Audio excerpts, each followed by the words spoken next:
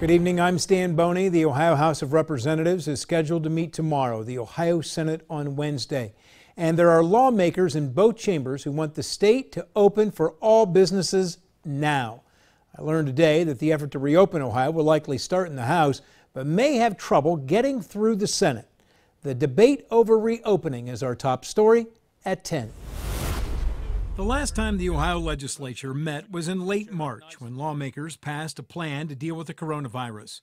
At that time, most everyone was supportive. This is very important as many business owners and workers are under financial stress. 41 days later, Representative Derek Merrin was one of 35 House Republicans who signed a document demanding Governor Mike DeWine open all of Ohio now. The document states all businesses are essential and Ohioans can make their own choices of whether they want to go out.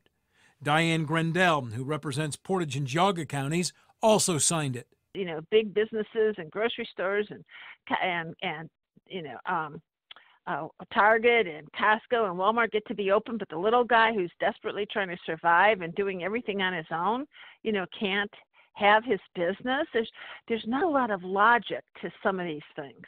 Governor, I think opening it slowly, and we're seeing the steps being taken, I think are appropriate. Trumbull County State Senator Democrat Sean O'Brien says it's not been announced if the House will consider a bill to shift the powers of opening and closing the state from the governor and give them to the state legislature. Even if it does pass the House, O'Brien doesn't see it moving quickly through the Senate.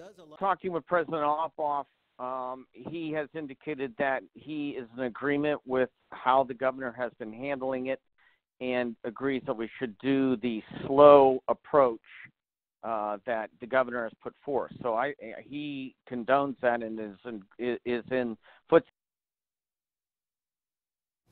During his daily briefing today, Governor DeWine was asked about the possibility of legislation taking away his power to open and close Ohio, and the governor declined to comment until he saw the legislation.